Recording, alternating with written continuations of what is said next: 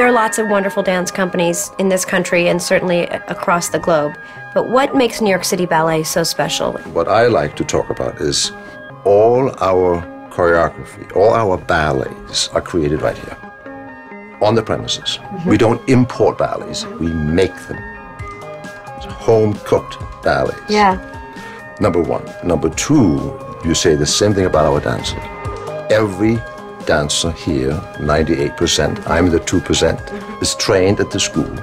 So what's fantastic about it is that the faculty at the School of American Ballet are all former dancers at the New York City Ballet. So you have a cycle. And there's this DNA that just continues. There's this consistency of philosophy. Everything is all about the aesthetic. Can you describe that aesthetic for people that don't know? And now let me just give you one perfect little example. I said, for instance, when I was a little boy in Denmark, I was taught this is where my hands, that's what my hands should look like. Mr. Ballensen, he said, I like 5 fingers, like Michelangelo. So I teach them, you see all 5 fingers. And you could take that principle and you can attach it to every other limb, Got if it. you will. For instance, an Arabesque was like this. Everywhere else in the world, his was elongated. He made it longer. And he would sort of break rules, 200 or 300-year-old rules established that he just went, no.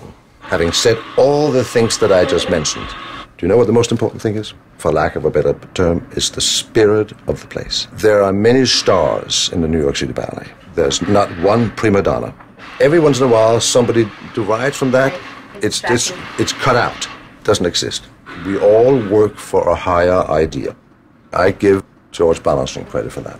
For people that have yet to be here, what would you say to draw them into this theater? What would you talk about? I would say the old cliche that George Ballensen used to say about, come to my theater.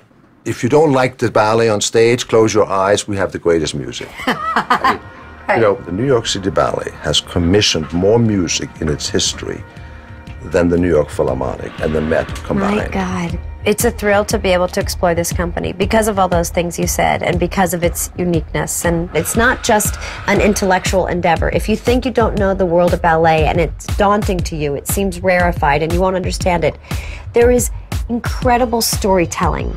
It is romantic and it is beautiful and it is sexy and there is costumes and lights and artistry. So what you don't know doesn't matter because what you're seeing is such a feast. I can't thank you enough for your time. I'm so appreciative.